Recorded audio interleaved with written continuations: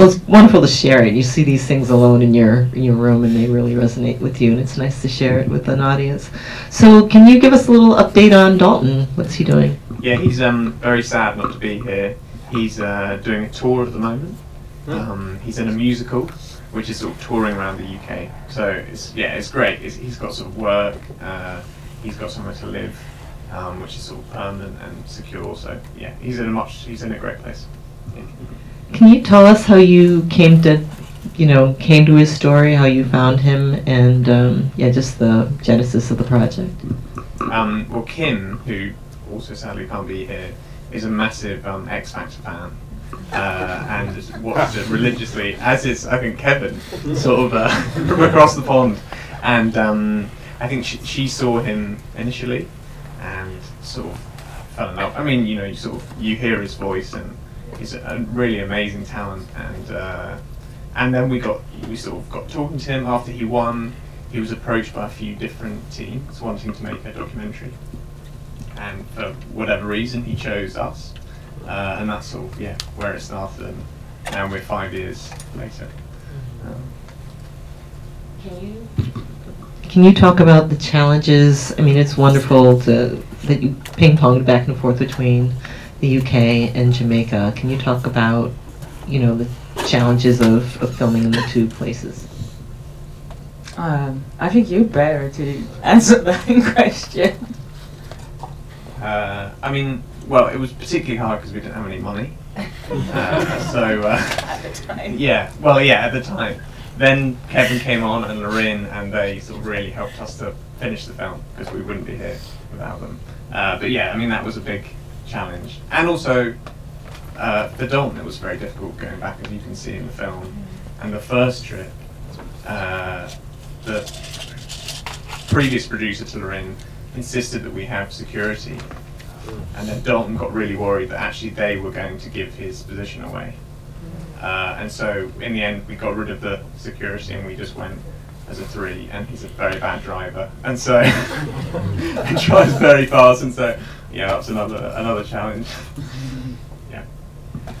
So I programmed the music docs for the festival, and so this one sort of fits, but it's as much, if not more, a story of personal reckoning and acceptance, and his whole journey to forgive his mother and to love himself. Can you talk about when you realized that might be more of a storyline than just the music? I'll come next. You have to say something. We can spit it. We can spit it, because I mean, in terms of the evolution of what the film is now, I suppose initially we set out to make a film about him after winning the X Factor, and what that would be like trying to sort of start a new life in London, and in a sort of industry that has a bit of a reputation. And then during the first trip to Jamaica, we were sat in a petrol station with the cameras off, and he told Kim and I that he's pansexual, and said that he'd only told sort of 2 or 3 other people ever. And I suppose, we realised that actually maybe it would be the film would take a different trajectory, and then he decided that he wanted to sort of make a film about that, essentially make a film about that journey. And so I suppose that's how the film sort of changed from the initial to what it is now. I will just say about like the kind of. So I joined the team. You guys were more or less like done with like 90% of the filming. You filmed some more, but it didn't even like end up making the cut, I think. And basically, like I reckon the big thing was, as you said, like is it like a musical? Is it like a social drama? Is it like a human rights thing? Is that like a personal? And it was about kind of finding the balance is also happening between the UK and Jamaica. How do we tell that story that is actually like so bloody complex as all personal stories are?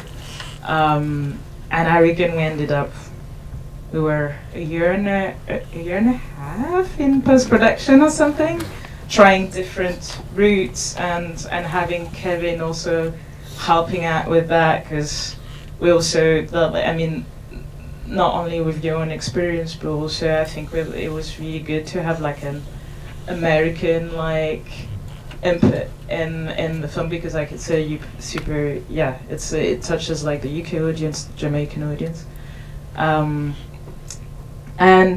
yeah, I reckon it took us about like solid 6 months to be okay, so it's the structure is going to be more or less like this, and then kind of spending the rest of time to really try to make the story efficient, because it's also so condensed. It's literally 3-4 years of his life in a year and a half. No, the amazing thing about the film is the incredible job that Franky and Kim did in taking a story that's so complex. I mean, I got involved originally, as many of you know, I'm an LGBT rights activist, because I wanted to tell a story about homophobia in Jamaica. But it's more than that. It's an incredibly complicated story about a human being coming to terms with who he is. And the sad thing about the movie to me was, part of why we made it was to educate people. And as you might know, last week the Jamaican Supreme Court upheld their sodomy law. So it's still illegal to be gay in Jamaica. And you see the pressure that creates on people like Dalton. And I'm going to say something, I'm going to say two things that may be a little controversial. First of all, the ending's a little bit of a happy ending, but personally it makes me sad. I'm just going to be really, really blunt for a second. He's in a fucking dining hall singing to a bunch of old white people in Britain. That man should be on the O2 stage singing to 20,000 people. And that didn't happen for him because of homophobia and mental illness. Let's be blunt. And not just in Jamaica, in the UK as well. And in the UK, absolutely. And secondly, as some of you know, I produced a film before this called Welcome to Chechnya, which was about homophobia in Russia. And I'm going to be blunt with you, I went to the same donors for that film and this film. They were a lot less interested in a film about a black person. And it was really hard to raise the money for this film. And Franky and Lorine basically did this for free. And they deserve a huge round of applause.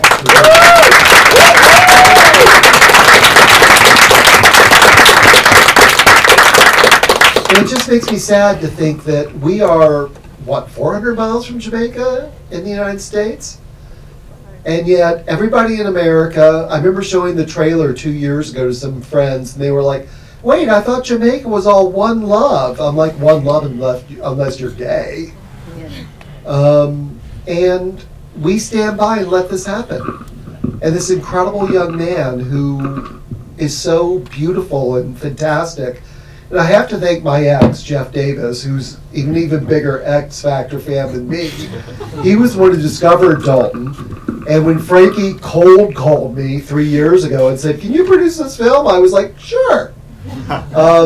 Because Dalton himself is such an appealing human being.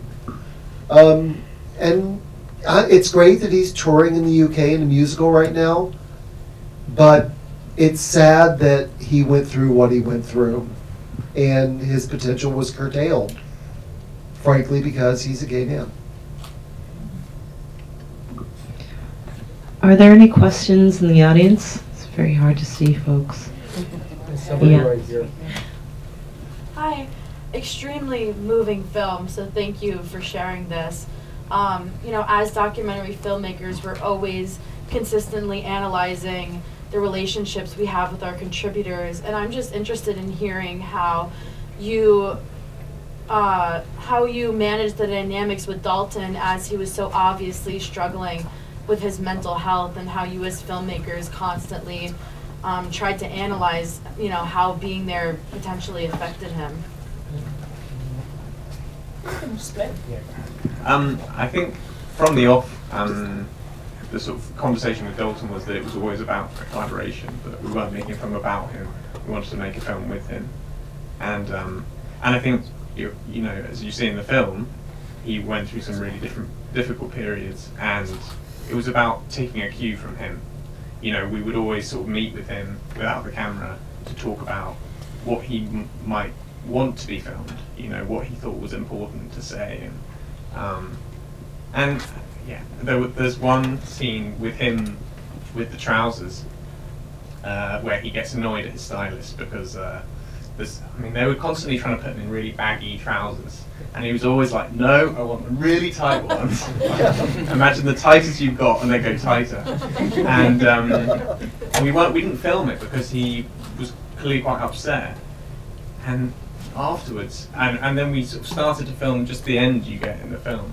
And he came up to us afterwards and he said, "Why weren't you filming that? Come on, you know, come on." And so it was about, yeah, as you say, it's about sort of dialogue with him and trying to, yeah, take a cue from him, and also give him his own camera, which gave him a bit more agency, I think, in terms of like he could film the stuff that he felt was important, and really importantly, could film stuff with IOC, his boyfriend, because that was like very intimate and not stuff that sort of we were privy to. Yeah, I would add, I mean, yeah, obviously time, as we said, like it was 4 years filming, and really you guys went, like sometimes you had a meeting with him and he would not show up. And you waited under the rain in London town. But it was kind of, yeah, being really kind of careful and like making sure that you're not pushing him to do things he doesn't want to do. And I reckon on my side he was very much about, so he didn't want to see the film for a very long time. And we planned for him to go and see the film at the production company we hired like a room and so on, and then he came over and like stayed outside.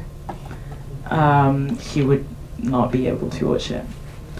And personally, it made me really nervous. I was like, I can't really like kind of take that film out and show it to you guys or anyone, knowing that he didn't see it.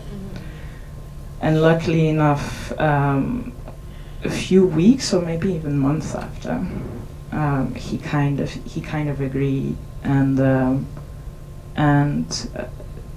he saw it and really felt emotional, but also felt that it was a honest depiction of his journey, and kind of told you guys, which I think was really cute, that, I mean, you see throughout his life he had a lot of mentors and a lot of people who followed him and dropped him and followed him again, and vice versa, and like, yeah, he told you guys that you were the first one not to let him down, and that was the best kind of.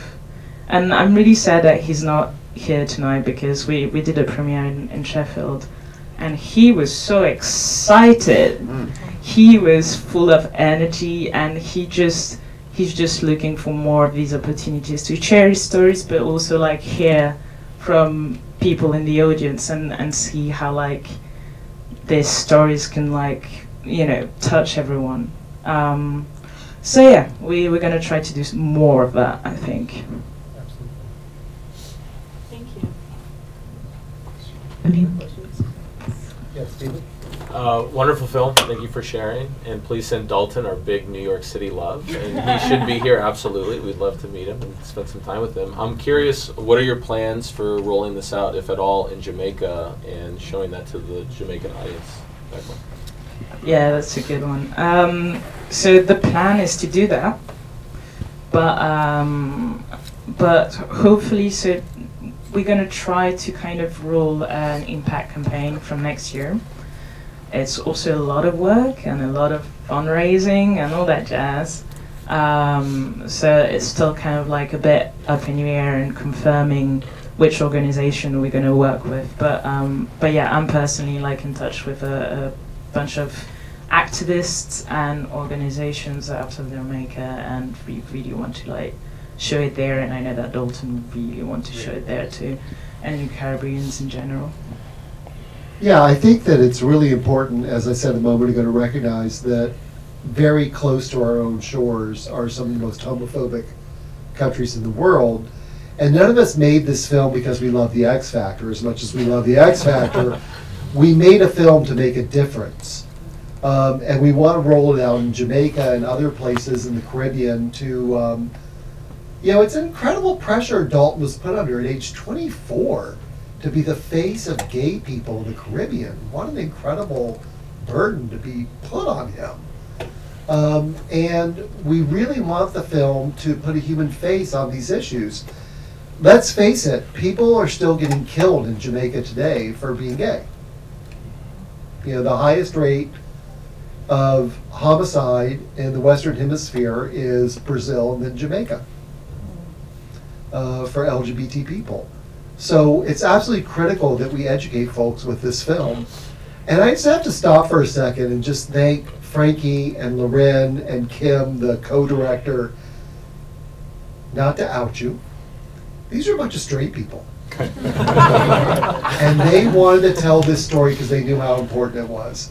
And I just want to thank them for their courage and their willingness to sacrifice and put years into this project with no financial recompense to make sure that this story of this remarkable young man got told. So thank you.